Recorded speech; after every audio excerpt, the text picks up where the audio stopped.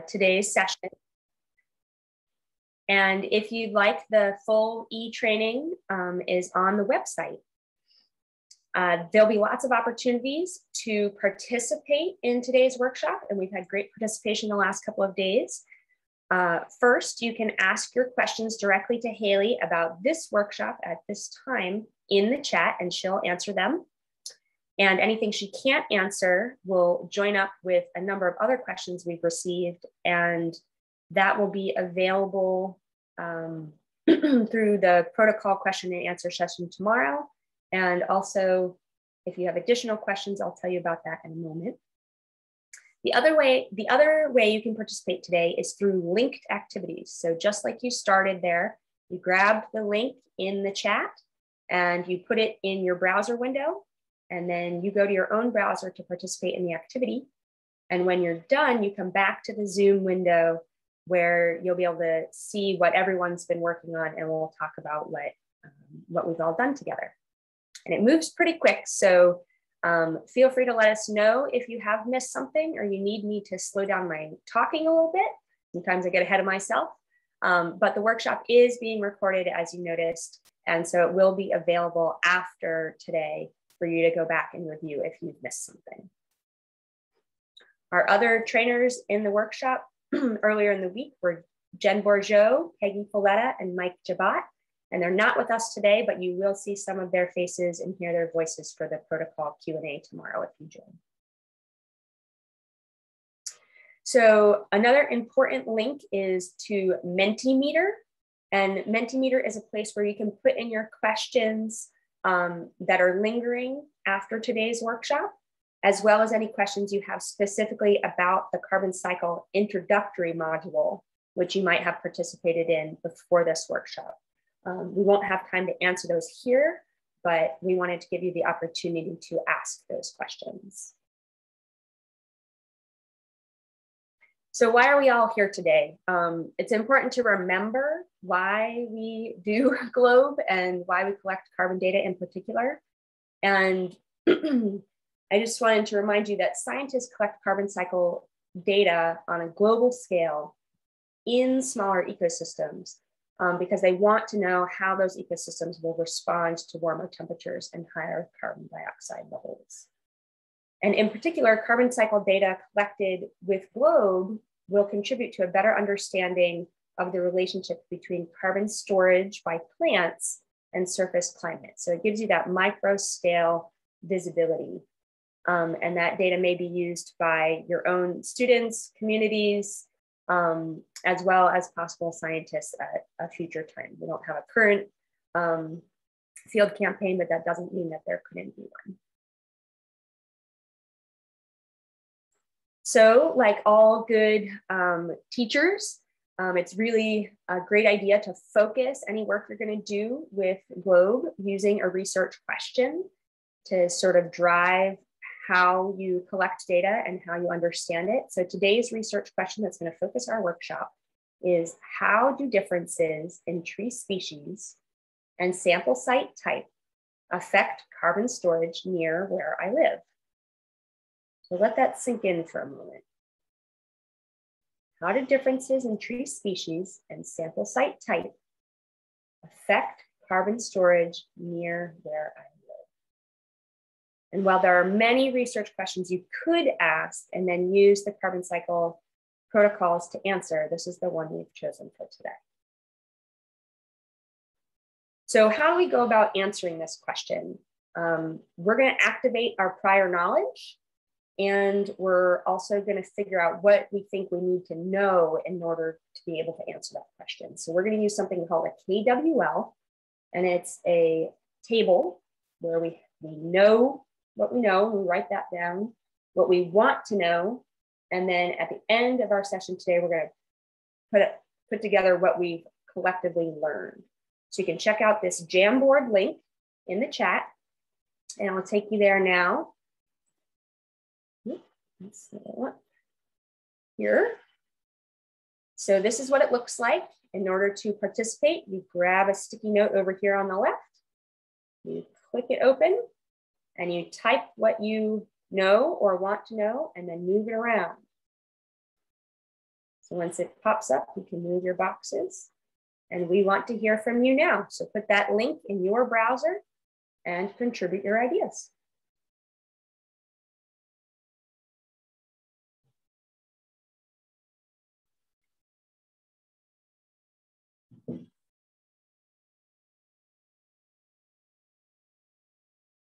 So I see a bunch of people here put together those ideas. We want, what do we know in order to be able to answer our research question today? And what do we want to know? So how do differences in tree species and sample site type affect carbon storage near where I live?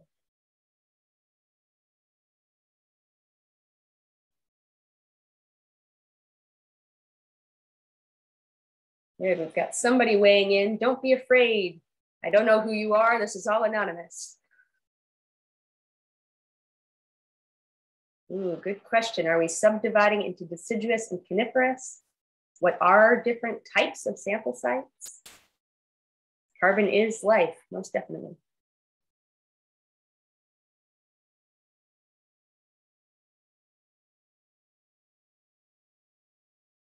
We don't even mind if your English is a little funny. Join right in. Anything you can do to put together your ideas.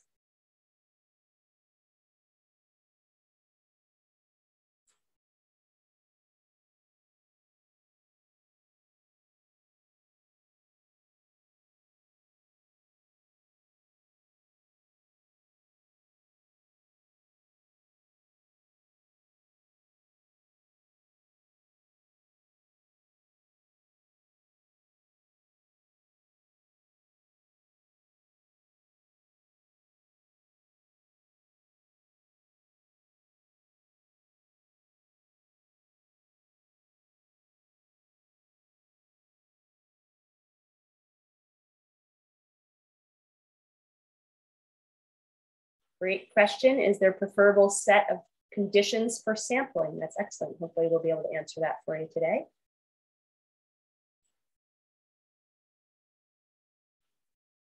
Ooh, will seasons matter? Carbon sequestration is a function of photosynthesis. Yes, that's some great background knowledge.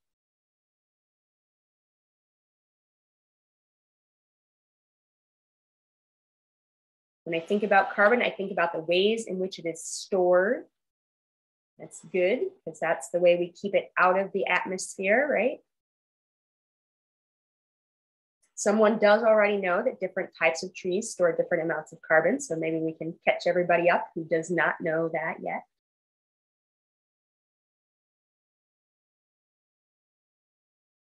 And a question about predicting carbon dynamics in the future. We probably won't be able to answer that question in full today, but we do have a modeling module that will help you conceptualize that. So once you get some background today, you might feel confident in participating in that e-training. How does the rate of growth impact carbon storage? We will talk a little bit about that today.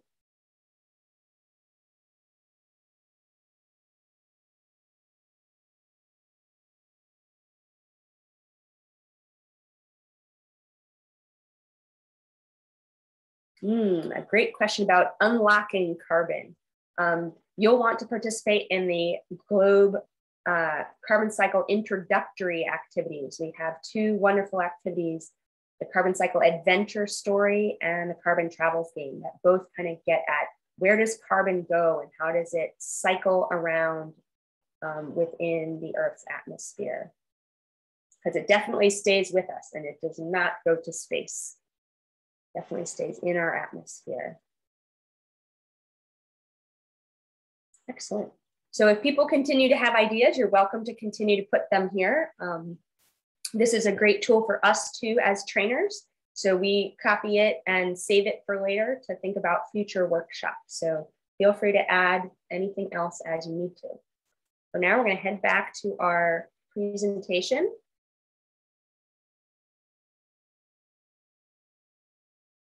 So how are we going to approach today? So you were asked to do the introductory activities ahead of time if you were able. So we're not going to talk about those today, but if you did not get a chance, the module is online and available for you. It takes about 2 hours to complete. We're going to look at and talk about some of our field learning activities, some pre-knowledge that you would need in order to understand what kind of data you're collecting and why. Today, we're specifically going to look at the site selection protocol so that you can figure out what type of sites there are and which one's most appropriate for your area. We're not going to go through site setup or the individual protocols today because these are much more like some of the other Globe materials that exist, and they're very well written up. And there's appropriate protocol sheets and data entry sheets that you'll be able to easily follow along if you've done Globe for a number of years. We are going to focus in on some data analysis today because that seems to be a bit of a confusing point for a lot of folks. So we'll tackle that. And then we also want to let you know there are assessment tools for teachers. So we're specifically going to address the protocol on site setup and comparing standard and non-standard field measurement sites. We're going to do part 2 of a learning activity called biomass units and part 2 of a learning activity called allometry, not allometry, which one student so mistakenly came up with one year. And we're going to look at a supporting protocol called biomass and carbon storage data analysis, and that's going to be in a spreadsheet. So how do we even calculate carbon? We have to start at the beginning, right? So we are going to measure tree circumference to answer our question, right? Our focus was on trees for this particular workshop. So we're just going to be talking about trees mostly, but you might have questions that Haley can answer about non-treed sites. Tree circumference is what we measure. It's the same thing they measure in land cover protocols.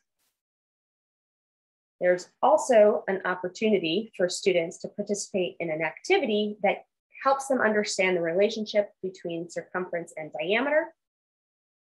And why we wouldn't be able to measure diameter, of course, is because we don't want to have to cut down the tree. So we need to use the pi relationship.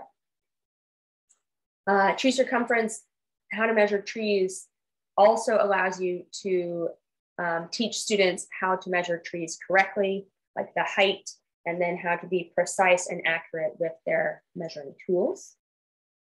Once you have DBH, you can calculate biomass of a tree in grams. And then from there, you can calculate carbon storage per tree. And then you can get to carbon storage for a whole area or per a standard unit, which is grams of carbon per meter squared. So we're going to go over today allometric equations and how to make this relationship. And we're also going to talk about biomass and its percentage of carbon. And then also your sample site area and how you're going to choose that and make a plan for your training or your teaching. And that's where we're going to start today. Site selection. So there are essentially two types of sites for carbon cycle protocols. Remember, for carbon cycle protocols, we're just focused on the terrestrial ecosystems, primarily above ground. So carbon that's stored in the vegetation that we can see all around us. So in order to select your site, one option is a standard site. This is most similar to land cover sites. You can do a 30 by 30 meter square, but you need at least 225 square meters. So a lot of people have done 15 by 15 meter areas, but if you don't have a square area, you can choose an irregular area, a circle, like maybe you have a plot from some other work that you do or that other scientists in your area do, and you can use a circular plot. It doesn't really matter as long as you have a minimum size of 225 square meters of contiguous vegetation. So that means that it's not interrupted by human-made structures. So this might be a forest, a shrubland, a grassland, or it might be a woodland that has a mixed set of vegetation types.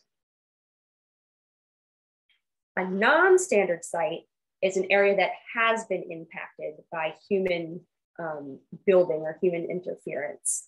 So you can see sort of the aerial view here shows lots of trees and grasses, but it also shows these buildings which take up some amount of the square meters in your site. So they would impact the amount of carbon that's able to be stored on your site because there are existing structures that aren't vegetation.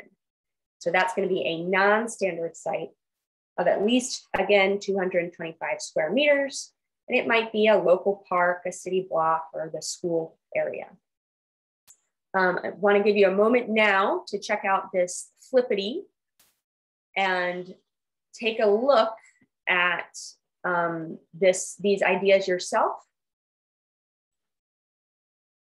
And you're going to kind of think about it in your own mind before we talk about it. So you're going to start by clicking on and moving the word standard to the top of one side and moving the word non-standard to the top of the other side. And then you're going to move the individual components to where you believe they should be based on what the characteristics of each type of site are. And as you're doing this, if you come up with any new questions, feel free to write them in the chat and Haley will do her best to answer them.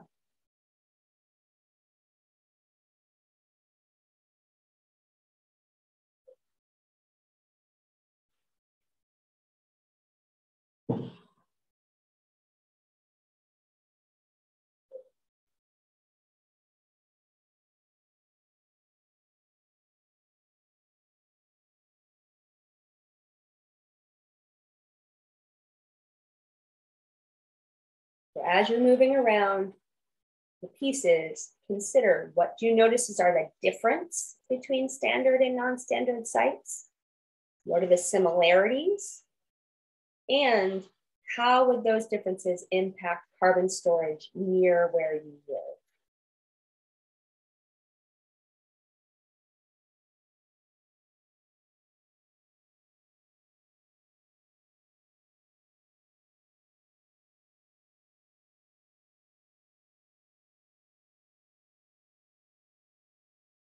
Just take about 20 more seconds and then we'll talk about what you all have come up with.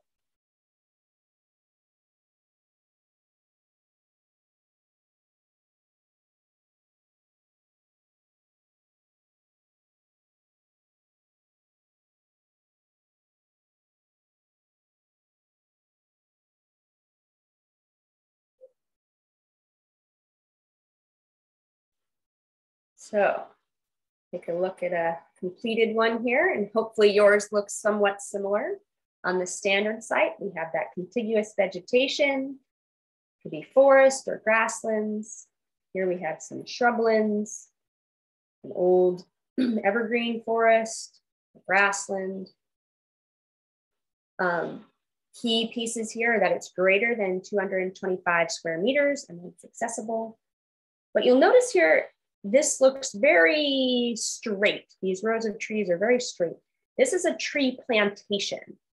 So it does have human interference, but it doesn't have any structures that interfere with the total carbon storage on this site. And that's important to sort of note in your mind, that when we're talking about a non-standard site, we're talking about all of these things. So concrete areas, picnic benches, trails, buildings, streets that all significantly impact how much carbon could be stored on that same area of land. Because remember, we're going to get carbon as grams of carbon per meter squared. And if you have all of these things, it's going to significantly impact that number.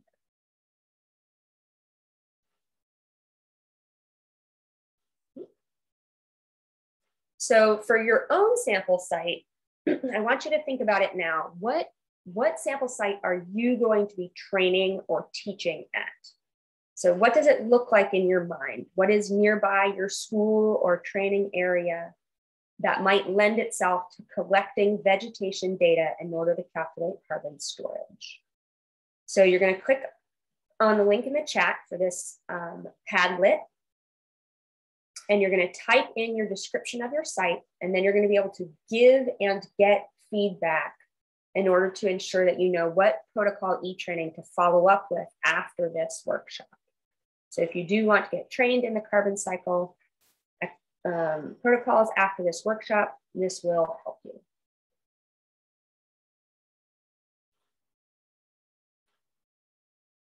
So as you can see here, I put in the description of where we do our teacher training.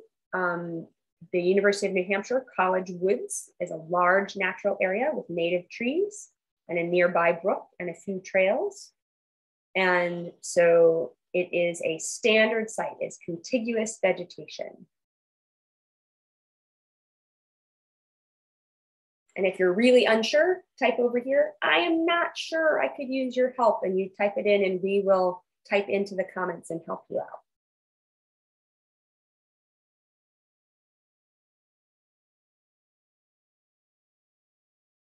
Remember, put that link right into your browser window.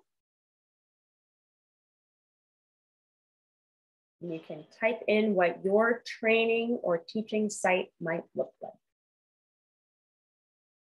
Great, a few people joining us now.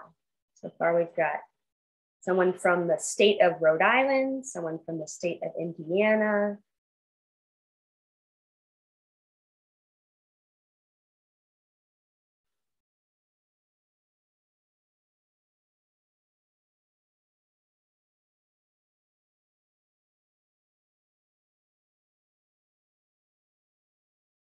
Someone has a nearby nature preserve. That's great. A park near a train station. Ooh, we've got a screenshot. Awesome. That's actually a really great way to think about this, is what does it look like from above?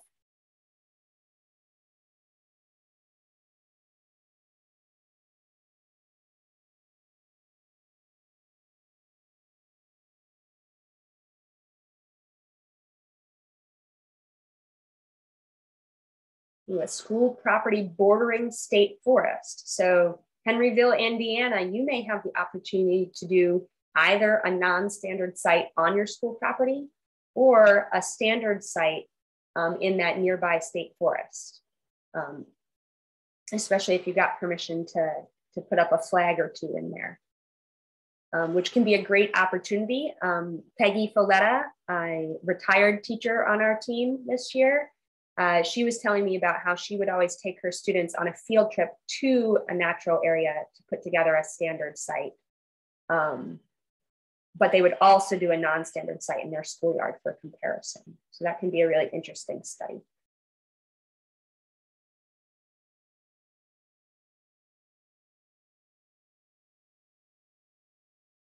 Good. Hoover High School also was thinking something similar.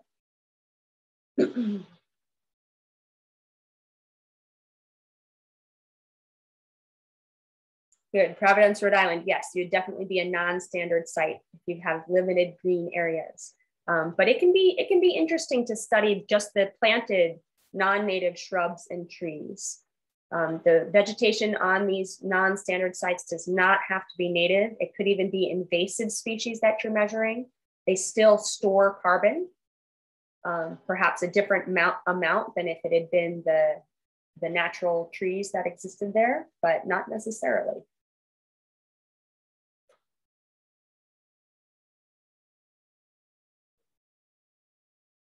Great, so I'll keep this, you can keep adding your thoughts, and I'll let Haley check in on it ever so often and see if there's any questions that come up that need answering. So for today's site, we're gonna focus on that site I was describing to you. So this is a standard site in New Hampshire.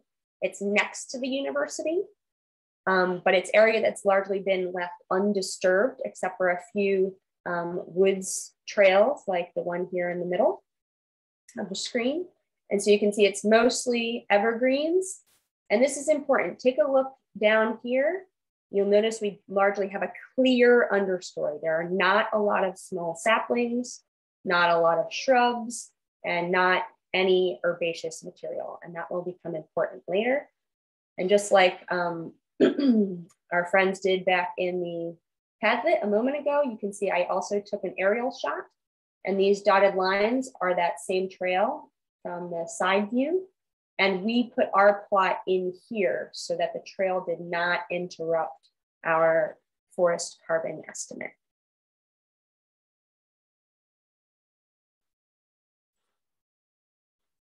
So based on what we just saw, you can now use the protocol decision tree. So once you've decided approximately where you're going to put your plot, your sample site, you can go through the decision tree and figure out what exactly you're going to measure on your site. And there's a different decision tree for the non-standard sites, but it works in the same way.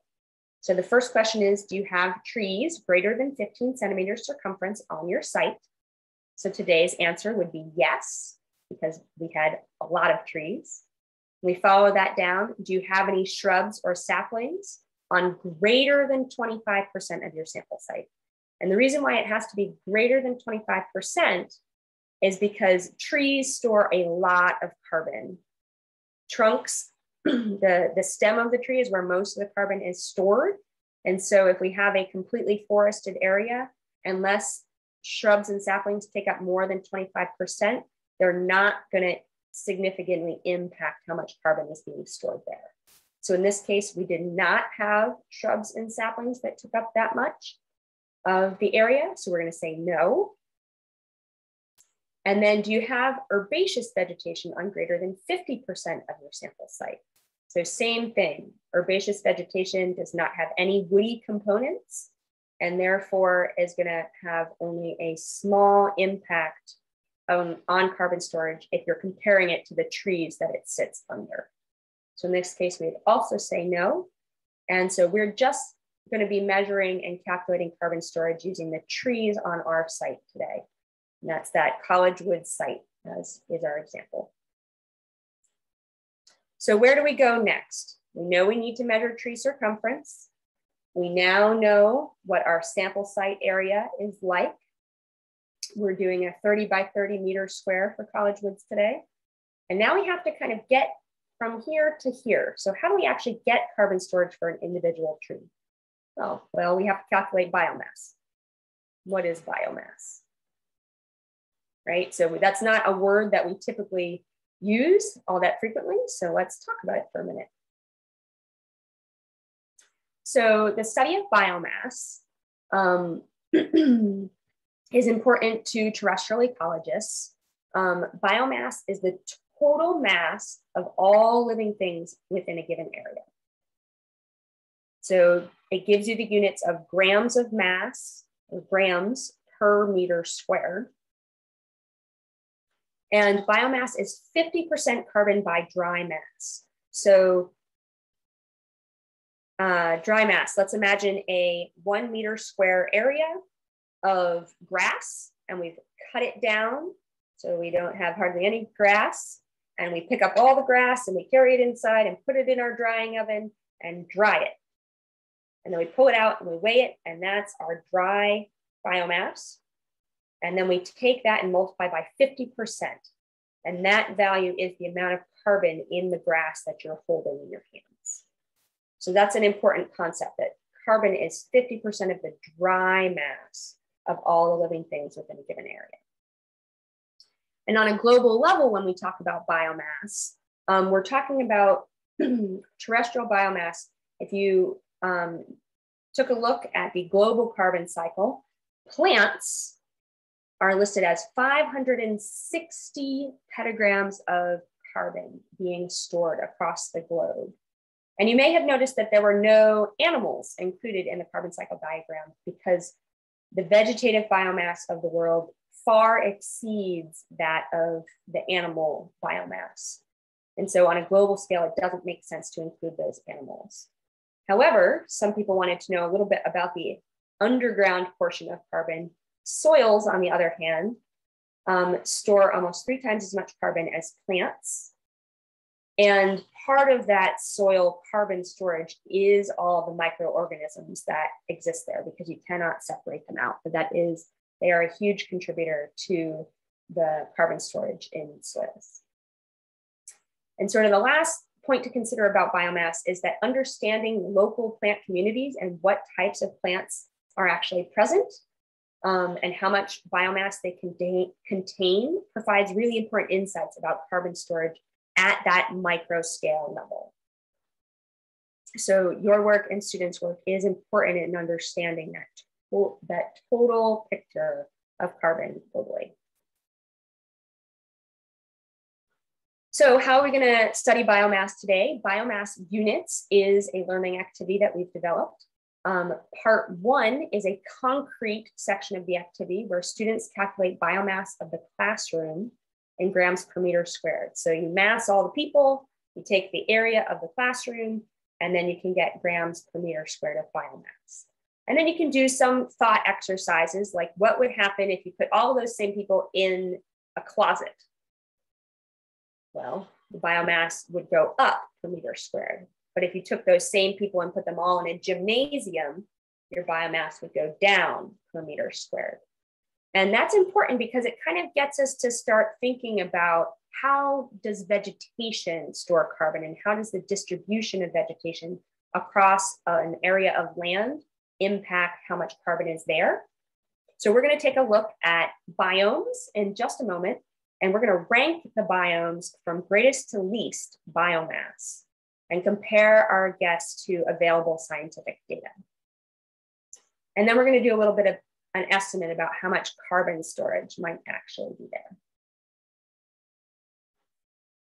So Haley's going to put a link in the chat for our Jamboard. So that was your original KWL was in that Jamboard.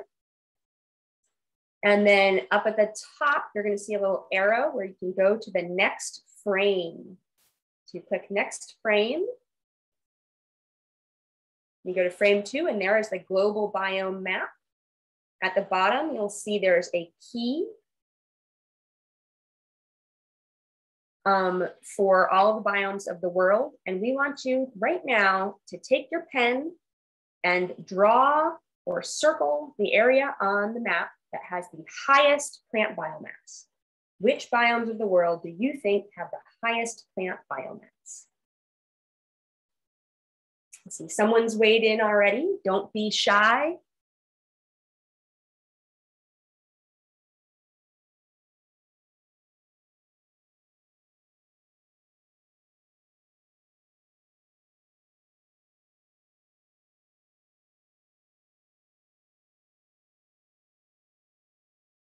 See a few people's pens going. Jump right in. I see lots of people in here. Use that pen and just put in your guess. You can't be wrong because we don't know who you are today.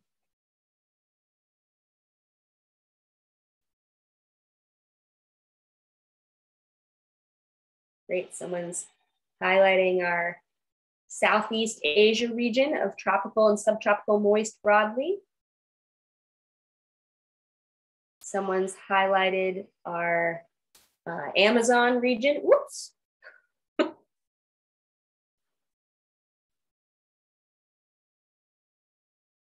That happens, don't worry.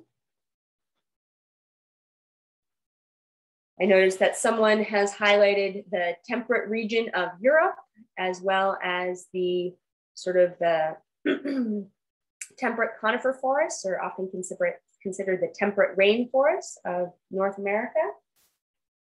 So after you've done highest, you can go to the third frame and put in what you believe to be the lowest area of biomass in the world. Which biomes have the lowest plant biomass in the world?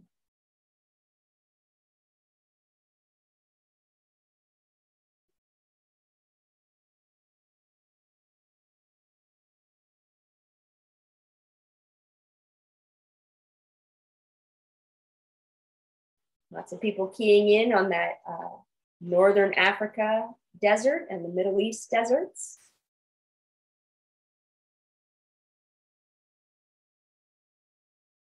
Some highlights on the Australian desert, as well as a question mark up in Greenland. Someone has also circled Antarctica regions.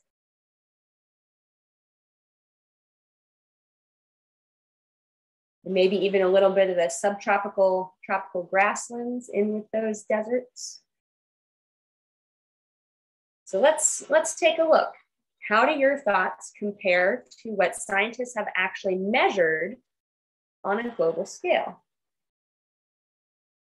So this is a different resource. So you'll notice that these scientists have called this the ecosystem types, and they have slightly different titles than what was in the biome map, but that's mostly semantics.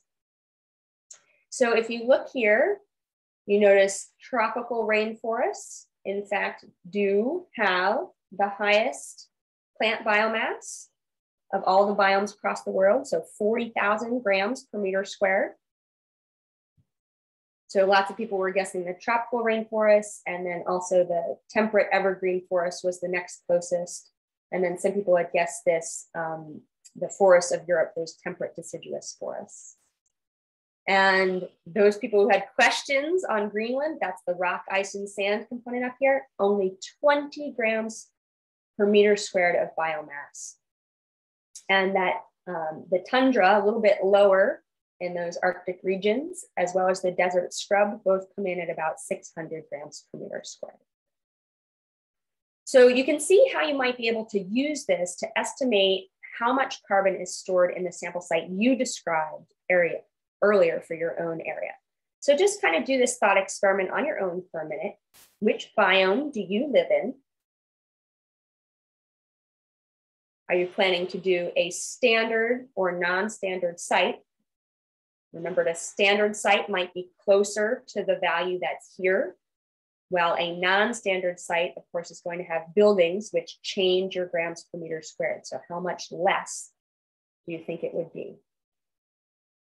Obviously, I can't answer this question for you today, but if you write down your thoughts, maybe when you actually do this work with your teachers or students, you'll be able to have a number to compare it to.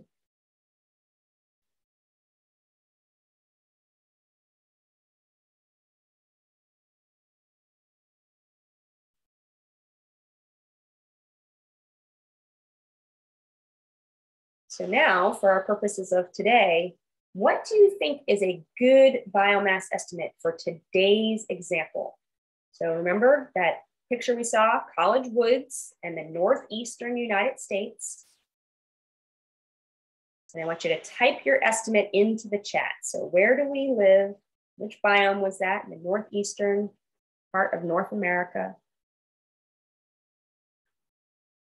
And based on what you saw in the pictures, what do you estimate the mean plant biomass to be? Great, I see somebody participating down there. Thank you, Anne, for jumping right in. Does anyone think that our local biome where Haley and I are gonna have more or less plant biomass for our biome, or is it gonna be right on the money?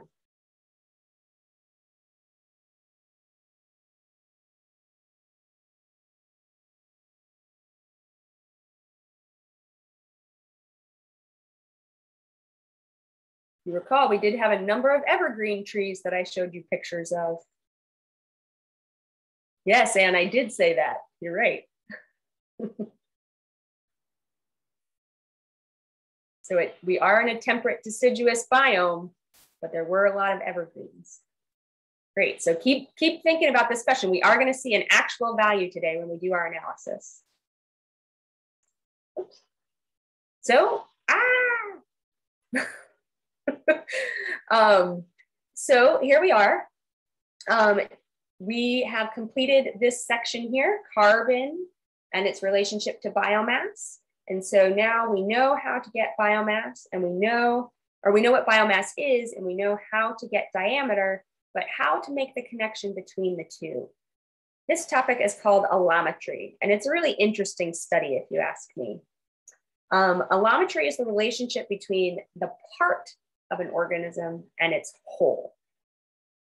So humans have allometry, but so do trees. So how do we actually measure trees and their biomass if we don't want to chop them down like my grass example earlier? We don't want to just take the whole tree and then put it in the drying oven and then expect that it's still going to be storing carbon on the field plot, because it won't be. So scientists have done this work actually over a number of years. Foresters, forest ecologists, even logging studies have allowed researchers to use the wood to calculate the relationship between diameter at breast height and the biomass of a tree. And there are consistent relationships. And in particular, the exact relationship varies by tree species groups. And someone mentioned growth rate of trees earlier. Those species group relationships between DBH and biomass are primarily dependent on both the cell layout patterns of the different types of trees and the growth rate, so how fast they actually grow. And both of those things together impact wood density. So wood density is actually the driver of these allometric relationships. So we'll talk more about that in 1 second. Over here on the right, there's a graph that shows that.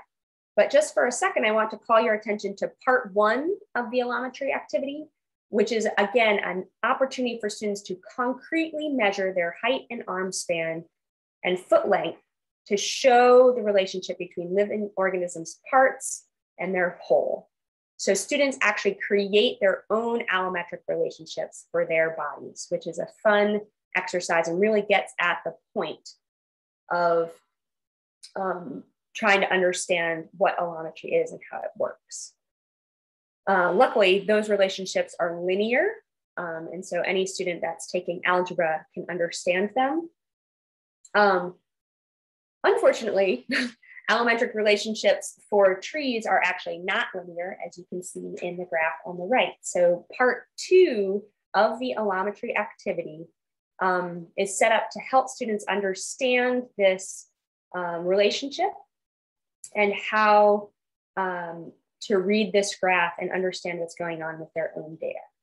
So the graph on the right shows diameter at breast height on the x-axis in centimeters. It goes from 0 centimeters to 50 centimeters. On the y-axis is predicted biomass in kilograms, and it goes from 0 kilograms to 1,600 kilograms. And then each line on the graph, each curve really, represents the relationship of DBH to predicted biomass for 10 different species groups. And these species groups are based on their wood density. So you notice that group 1 is maple, oak, hickory, beech. So they all have a similar wood density. And woodland species have a very different relationship between DBH and biomass.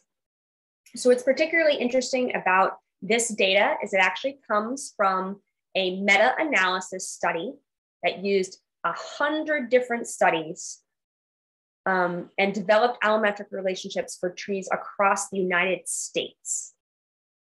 But what's interesting is at the very beginning of her paper, Jennifer Jenkins and her team note that this compilation of equations was needed in order to better understand biomass and carbon storage at a national scale, but that other countries have already completed similar national scale assessments.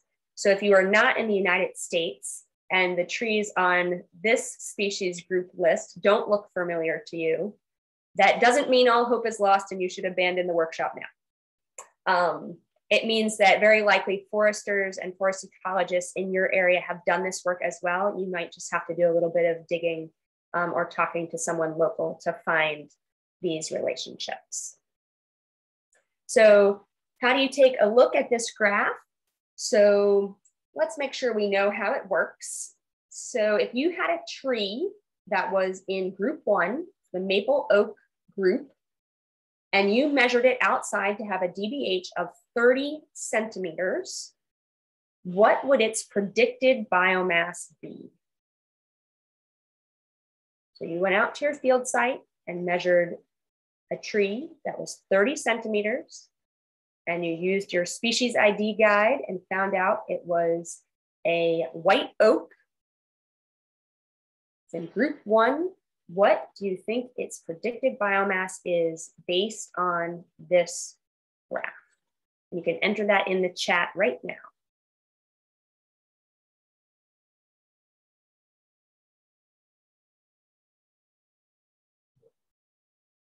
No sleeping on the job here, people.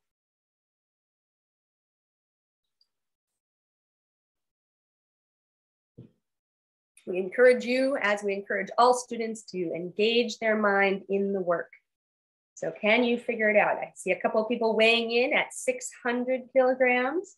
What do you find? Did you get something slightly less or something slightly more?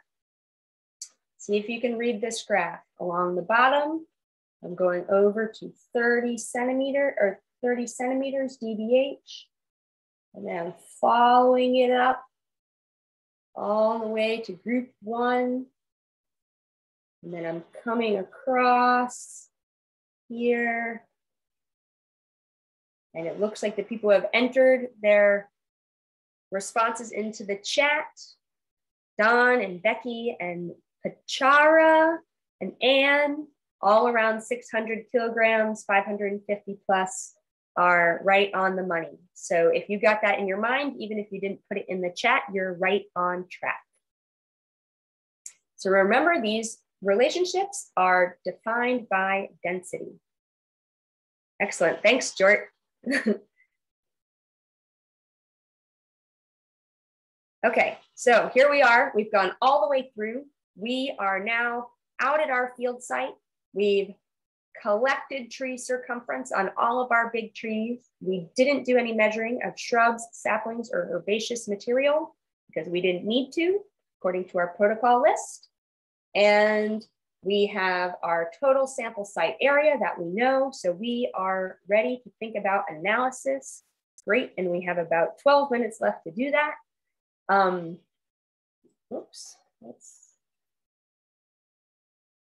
So remember, this is what our site looked like. And you don't need to go to this link now because I'm going to show you what's there and we're going to walk through it. But I wanted to let you know we have a link in this presentation so you can find the analysis template. It's kind of way down buried in our materials, but this is a great way to remove the black box. So what am I talking about? In Globe, when you enter your tree circumference data and your sample site area, all the work is done for you. You don't have to do any thinking, and it's just going to give you some carbon numbers. That might be great for the age of the students, but it's not so great for trainers and teachers, and even some of our high school students. We should do a little bit more thinking, a little bit more analysis to understand what is it that's going on in order to understand why any of this matters. So let's take a look at our analysis.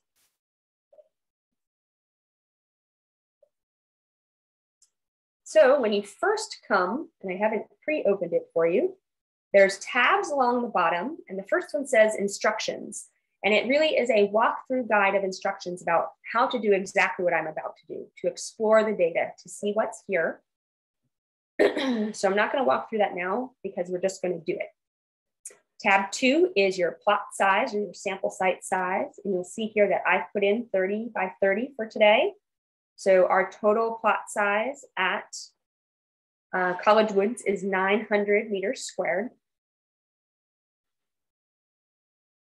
And then tab 3 is where we've entered our field data.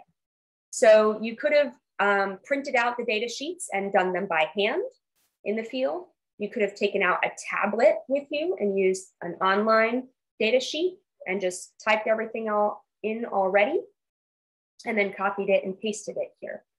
So you notice we have the year 2012 is when this data was collected.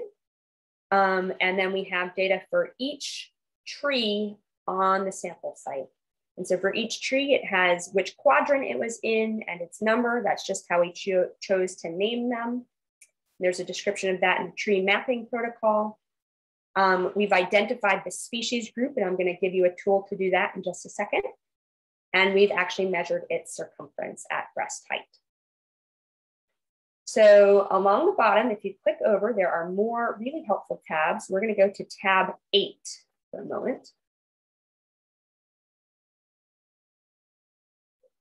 So in tab 8,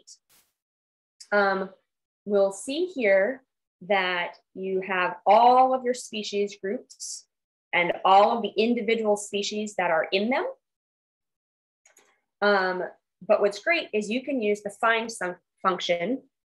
So however you do that on your computer, so I do Command F on my Mac, and I can enter in a tree species if I'm not sure where it falls. So I can type in hemlock. And I see fir hemlock pops up, and then I can see that it's 1 out of 26. So I can go down to the next, and a balsam fir is in there. And I can, oh, Carolina hemlock is in the fir hemlock category. Eastern hemlock, oh, that's the one I have around here. So for my eastern hemlock, I'm going to use the fir hemlock species group. Well, you may say that's fine and great because you live in the United States, but let's just take a look at some of the data that you might have collected. So these are some of you folks, and here is your data about your species. And this was a great example from Argentina. Marta knew that she had an Acer rubra in her area.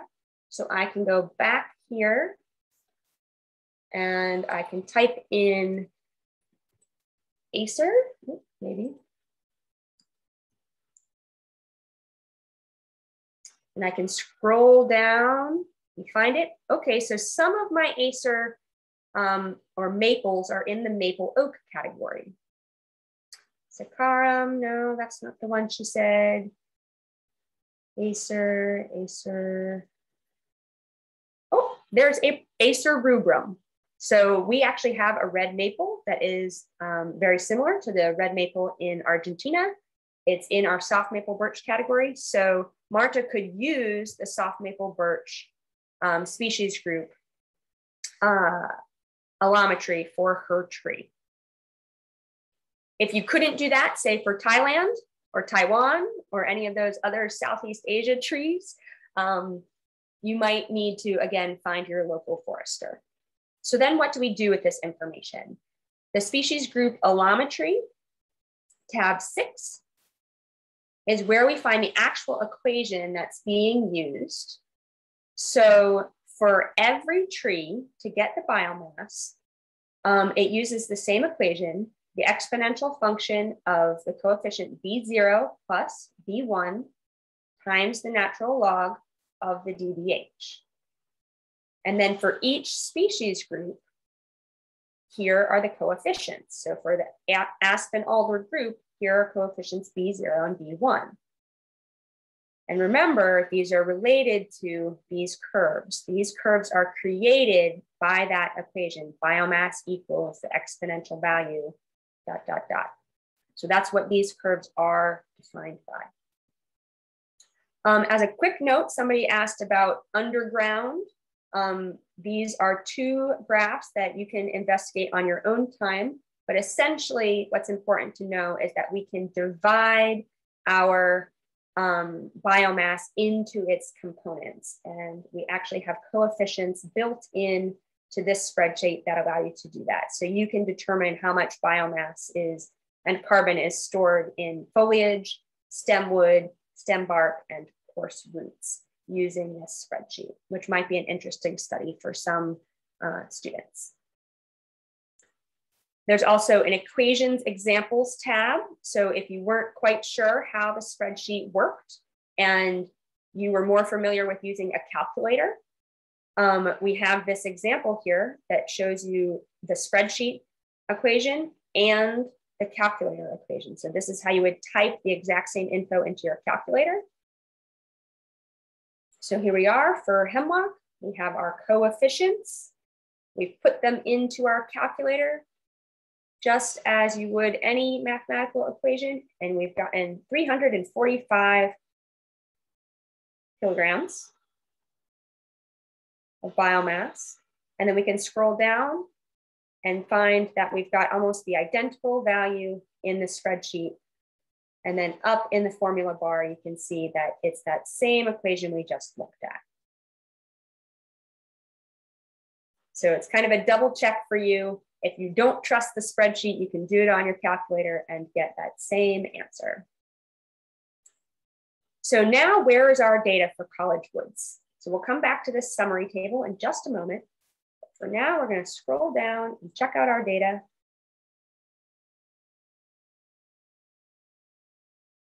So here we are. This blue over here is our field data that we just copied and pasted into this page.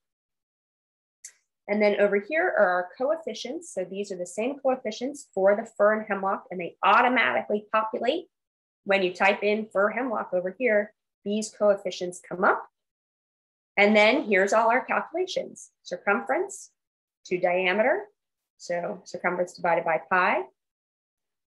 There's our equation with the coefficients and dBH included to get kilograms. And then we convert to grams. And then we get grams of carbon. So this very small 15 centimeter circumference tree has 1,911 grams of carbon stored in it.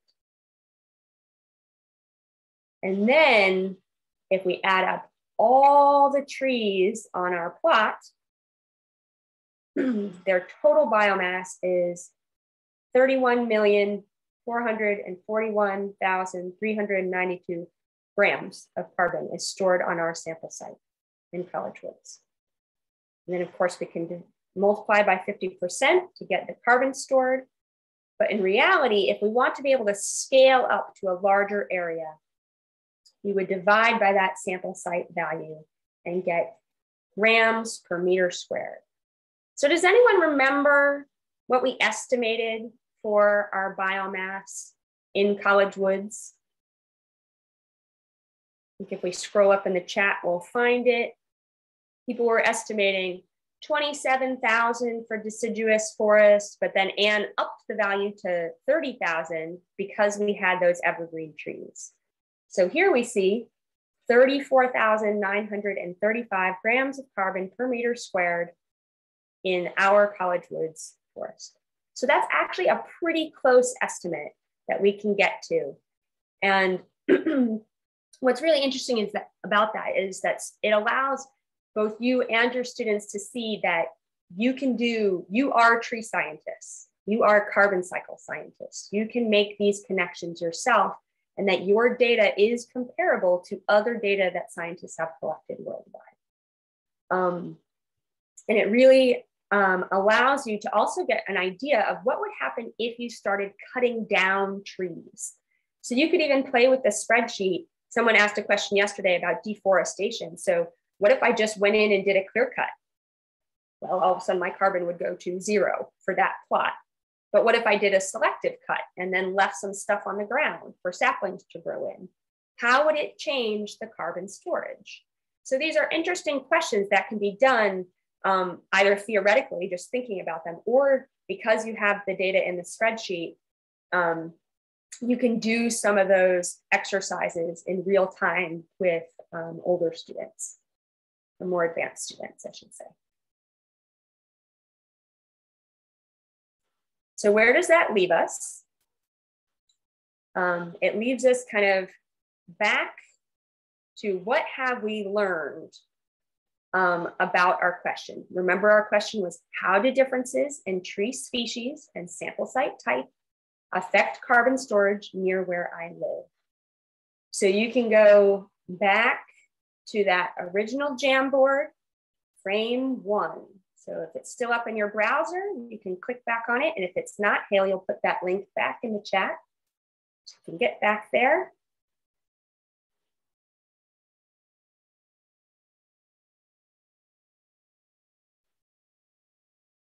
And then you can start adding your sticky notes over here. What did you learn about answering this question? Are we able to answer it with the knowledge we gained during the workshop?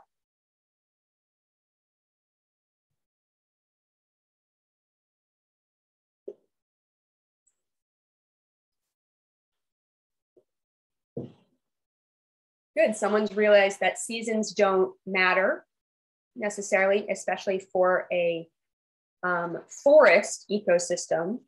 But of note, if you were doing this on an herbaceous site, you might want to think carefully about what season you are performing these protocols in. So definitely check out the herbaceous protocols and think about how a different season might impact your herbaceous material, because we don't use allometry for our herbaceous protocol.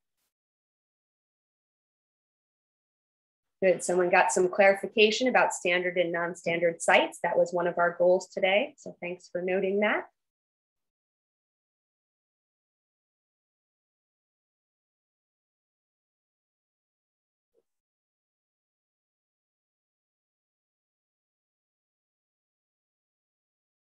Good.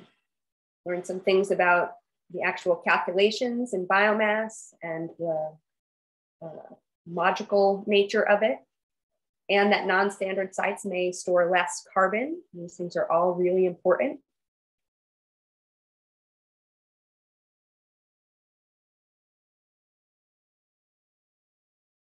Anything else that you learned today about how differences in tree species and sample site affect carbon storage near where you live?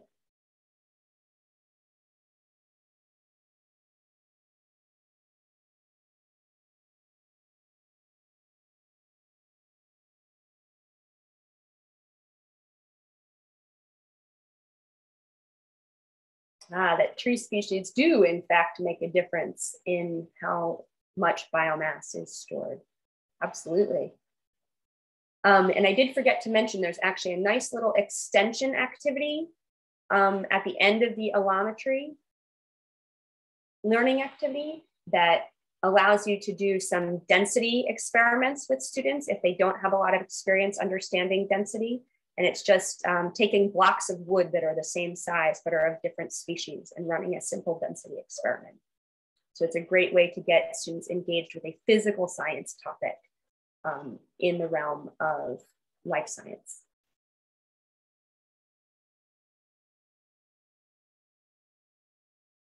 Good, I think that conifer trees store more biomass. So you would want to go back and look at those diagrams.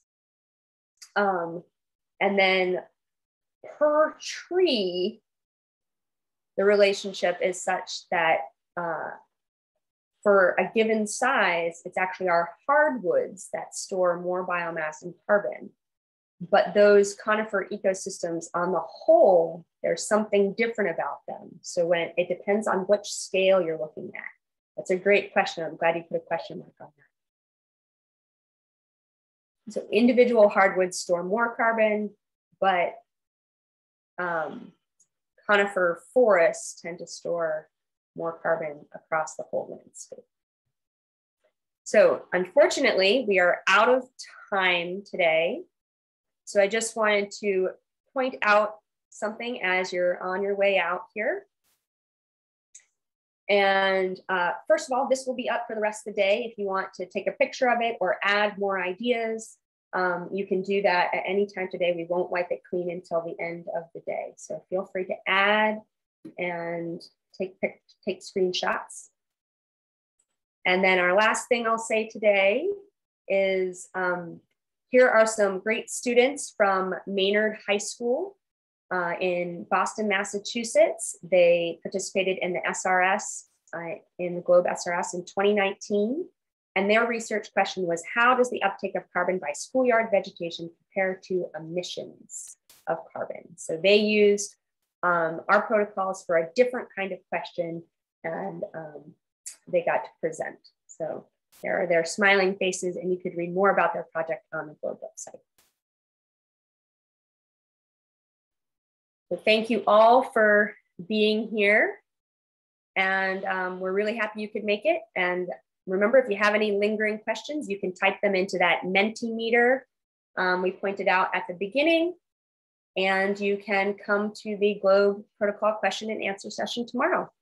I also want to thank Mike Jabot and Jen Bourgeau for jumping on and being supportive halfway through here. So see you all soon. Great. Thanks so much, Sarah. The protocol question and answer session is tomorrow at 9 a.m. Mountain Daylight Time. You'll be able to find it in the meeting platform.